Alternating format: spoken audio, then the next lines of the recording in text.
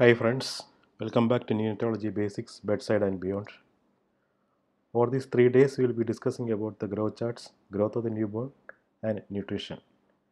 I hope all of you have gone through the video presentation on growth charts and you will be knowing now how to use the growth charts in both term and preterm babies. Today we will discuss about SGA, that is small for gestational age babies, and their catch-up growth. We will be discussing only the growth of the babies, as we will have a separate session on the problems of IUGR, problems of SGA babies later on.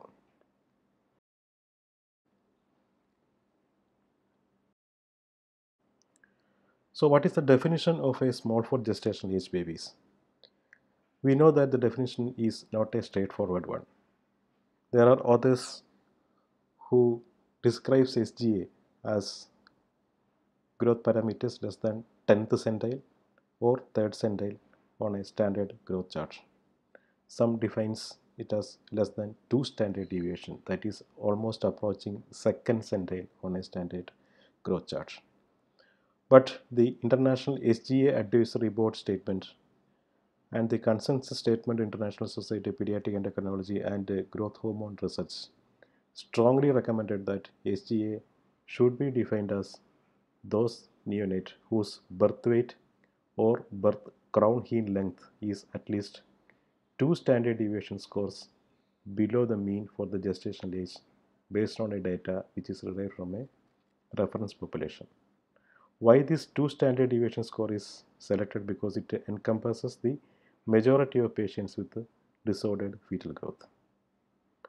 Now SGA can be subclassified into SGA for weight, SGA for length, and SGA for both weight and length. The definition of SGA does not take into account the background growth modifying factors such as maternal size, ethnicity, or parity. It is just based on the birth parameters, that is weight, length, and head circumference at birth.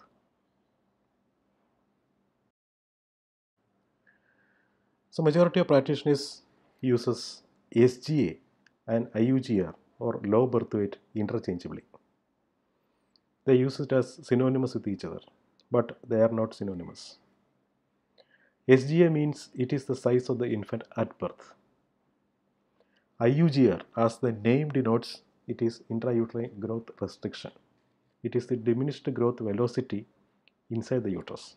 It should be at least documented by 2 intrauterine growth assessments. A child who is born SGA need not necessarily be suffered from IUGR, and an infant who are born over a period of IUGR are not necessarily SGA. So these two terms are not equal. It's true that some of the SGA babies may be IUGR, or the IUGR baby can born as an SGA baby. The IUGR subgroup has an increased perinatal complication. Now coming to the low birth weight, it is mainly used as an epidemiological purpose, and any birth weight which is less than 2.5 kg, irrespective of the gestational age, is taken as low birth weight. The baby can be a term baby, their baby can be a preterm baby. We don't take into consideration gestational age. Any birth weight which is less than 2.5 kg is a low birth weight. And we know that is again subclassified into VLBW, that is very low birth weight babies whose weight is less than 1.5 kg, and ELBWs whose birth weight is less than 1 kg. And almost 70% of the low birth weight babies are born SGA. And SGA itself is a risk factor for growth and development disorders and chronic illnesses in the later life.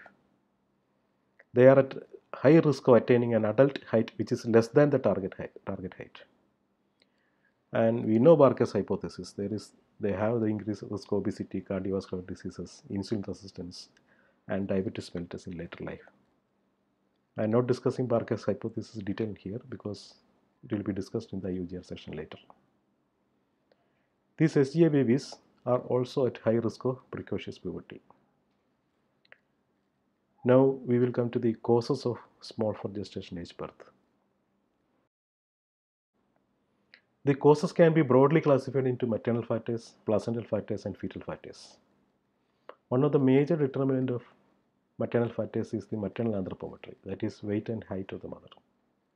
Parity, illnesses like pregnancy-induced hypertension or gestational diabetes mellitus, chronic diseases of the mother, infections, malnutrition, substance abuse, and passive smoking is also a risk factor for SGA. Placental factors include placental insufficiency and structural anomalies of the placenta.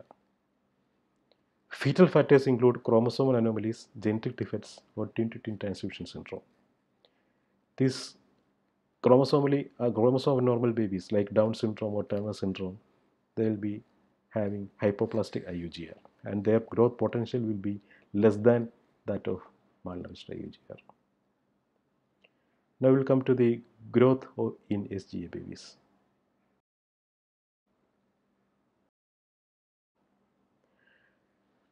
About 90% of SGA children show some degree of accelerated growth during infancy.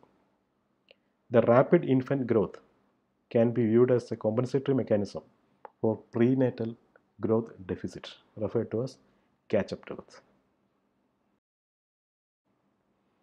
Coming to the definition of catch-up growth, it is defined as weight or length gain greater than 0.67 standard deviation score, which represents the width of each percentile band in the standard growth chart, indicating clinically significant centile crossing.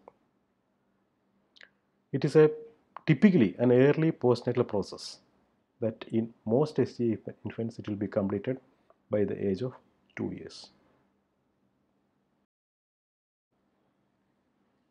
80% of the infants born SGA show catch-up growth during the first 6 months of life. 90% have catch-up growth by 2 years of life, 2 years of age. The standard teaching is that head circumference will be the first growth parameter to catch up, followed by weight and then length.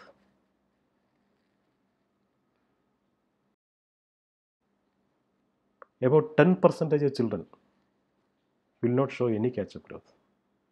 Most of these children continue to experience poor growth throughout their childhood, and they remain short at the age of 2 years.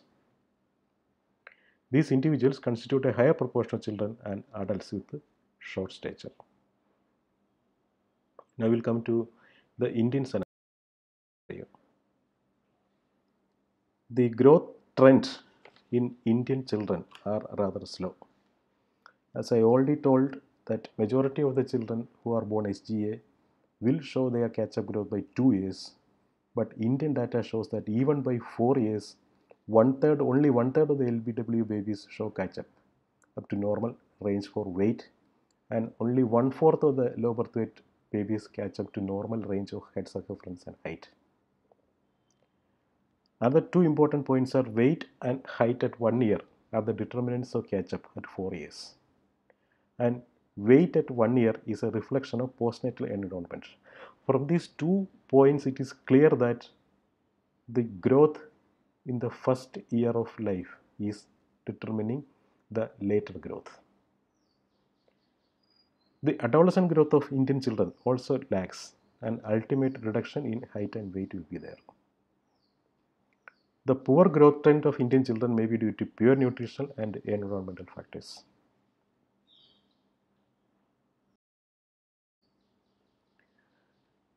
In majority of SGA babies who shows poor catch-up, we don't know what is the cause. There can be nutritional or environmental factors and endocrine factors.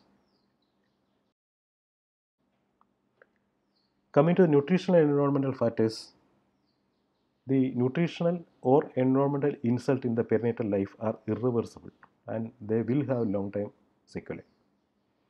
Mother's weight and height, as I already described, is an important factor, and poor maternal nutrition is another important factor. Endocrine factors, actually these factors can modify the programmed growth potential of the baby. The insulin-like growth factor 1 and 2 and insulin seem to be the most important endocrine regulators in the early postnatal life. Others like thyroxine, cortisol, leptin and sex steroids are also important. SGA infants might be affected by the intrauterine reprogramming of the hypothalamic, pituitary, and adrenal axis. This slide shows the effect of various hormonal factors. That's like growth hormone, insulin-like growth factor 1 system, insulin, cortisol, thyroxine, leptin, and sex steroids. They regulate the genetically determined pre-programmed growth potential of the growth plate of the baby.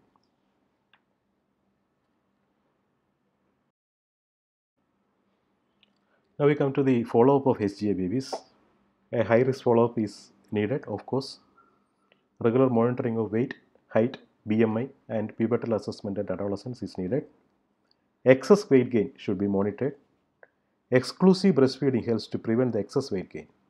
And there is adequate evidence that breastfeeding till 2 years also protects against long-term risk of obesity and intellectual impairment. This chart is a recommendation for follow-up for SGA infants. It's taken from Indian Pediatrics in 2015. Regular monitoring of weight, length in a high-risk clinic is needed, as I already mentioned. If the babies are showing catch-up growth, they should be followed frequently, every 3 monthly, and they should be monitored for excess weight gain, and if needed, further evaluation should be done. And the real concern is about the babies who shows a lack of catch-up growth. So early surveillance in a growth clinic is needed, and by 2 to 3 years of age, an endocrinologist should be reviewed. And if there is a short stage, it should be worked up. And these babies should be monitored biannually for weight, height, and BMI. And the annual pubertal assessment should also be done when they reach their pubertal age.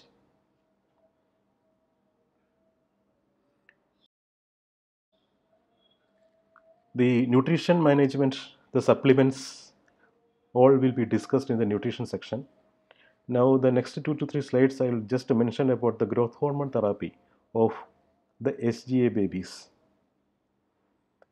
The growth hormone therapy is indicated in those SGA babies who do not show any catch-up even by 4 years with their height which is less than 2.5 standard deviation from the standard deviation score from the median.